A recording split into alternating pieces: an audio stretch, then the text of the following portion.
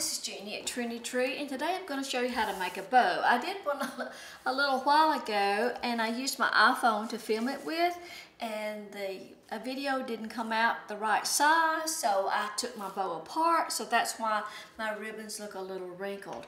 I used some scrap ribbon that was 1.5 inches in width, and this is just a very good way to use up scrap ribbon. And I'm going to show you how to make an easy bow, and then I'll show you that I put it on. Even though this is gold metallic, and I'm going to use it for an autumn pumpkin wreath, just a small bow to put atop of a pumpkin sign that's on an easel that I can just set on my tabletop. So all we're going to need is 3 different styles of ribbon. Each one is 1.5 inches in diameter, in width, and 18 inches in length. I went ahead and chevron the ends of my ribbon, and the way that you do that is just take your ribbon, fold it in half, fold one more time, and then cut on this folded edge, and then you wind up with your finished ribbon on each end. And you need a chenille stem. And something to measure with. And I have just a measuring stick. It's actually a Lowe's paint stick that I use. And I'm going to measure with that. And I'm going to make, this is not going to be a big bow because I want it to go on this pumpkin sign.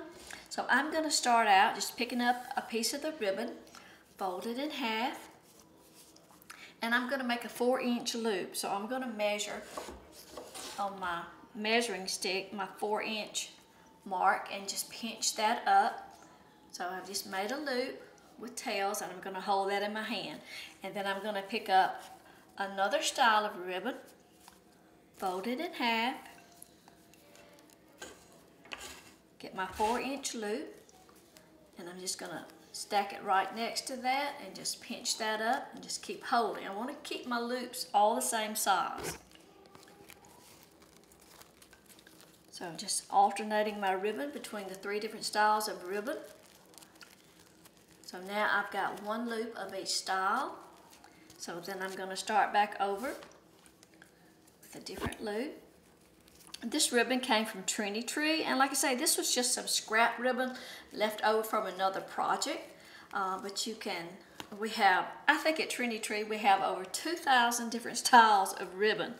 Trendy is a website that my daughter Carrie and son-in-law David Martin own, and they sell all sorts of wreath making supplies and seasonal decor. They sell the work wreaths, the mesh, ribbons, wreath kits and signs, Halloween, Christmas, Easter decorations, just everything you can think of. And they ship. It's not a brick and mortar store, it's just a website store. So if you're watching today on YouTube, I wish that you would leave a comment. Let me know where you're watching from.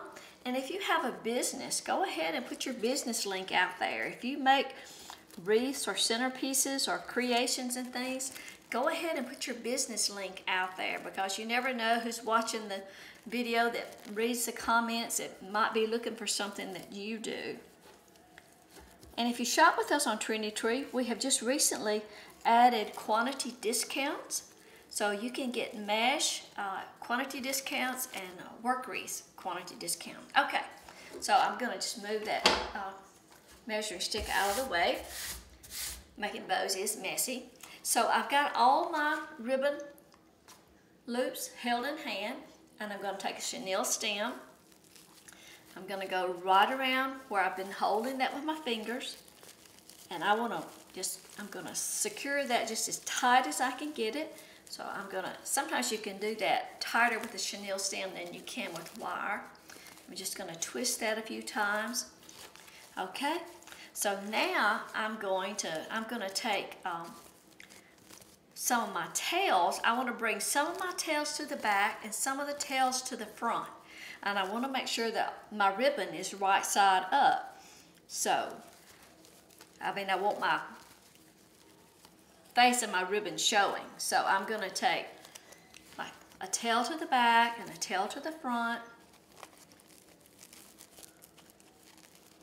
Tail to the back.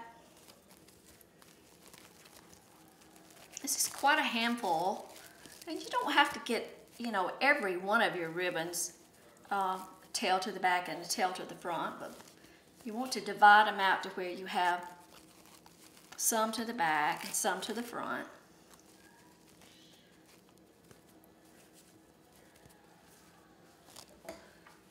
Okay, so what I've done, I have 3 loops of each color. So I've got 3 polka dot tails to the back, 3 gold tails to the back, and 3 of the natural. So I've got 3 coming to the front also.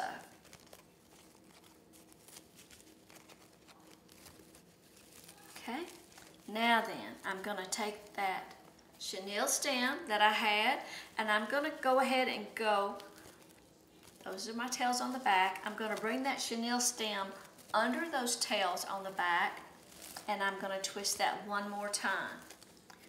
That just kind of keeps those back tails in place. This is a technique that I've seen Julie Siomacco with Southern Charm Wreaths do. I think she calls this a funky bow. And it's just such a great way to use up your ribbon. And of course you can make this bow any size that you want. So now we're ready to just fan out our tails. Make sure we got all of our tails with the ribbon facing in the right direction. Just gonna spread those out a little bit.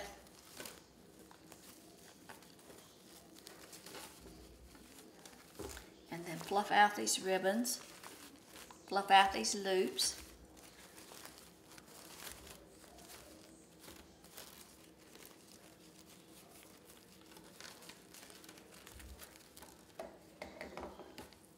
Okay, so now you have a bow. This bow measures about, well, it's about 8 or 10 inches. And you've got your chenille stem on the back that you can use to secure it with. And there you go. Of course, this is a lot easier if you're using ribbon that doesn't have a right or wrong side. And that way you don't have to worry so much about, you know, getting your tails out right. But anyway, just a small, quick bow that you can hand tie, not using any tools, and use up your scrap ribbon.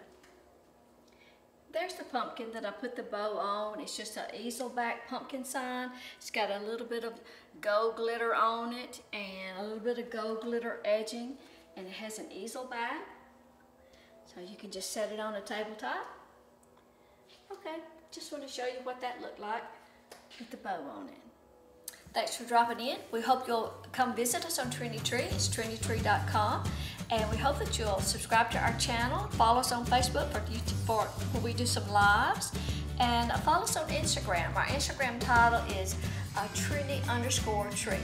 Thanks for dropping in. Appreciate it. See you next time. Bye-bye.